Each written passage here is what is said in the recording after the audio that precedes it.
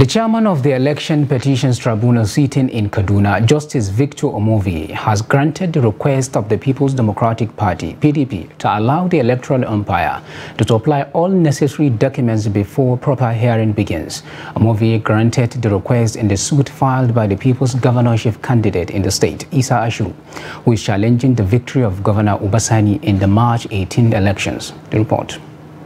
Speaking to journalists after the sitting, counsel to People's Democratic Party (PDP), Oluwale Iyamusan, explained that the document to be tendered before the court includes some of the result sheets and other processes available only in the official custody of INEC, which is a party to the suit.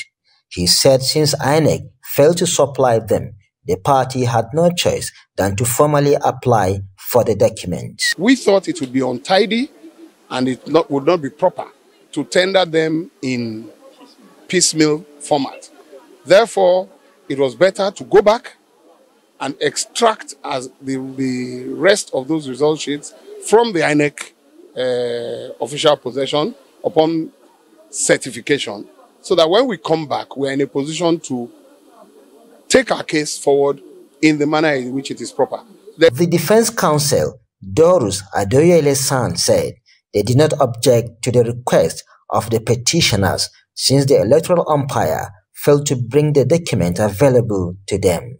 This matter, the one of Ashiru Isa and PDP, that petition was scheduled for hearing today.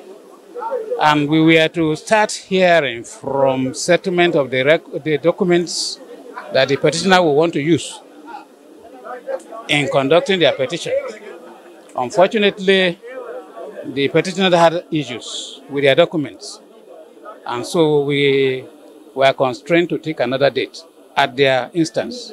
In other words, it was the petitioner that asked for an adjournment of the petition today. The case was adjourned to 4th of July for continuous hearing. Bello Musa, Trust TV News, Kaduna.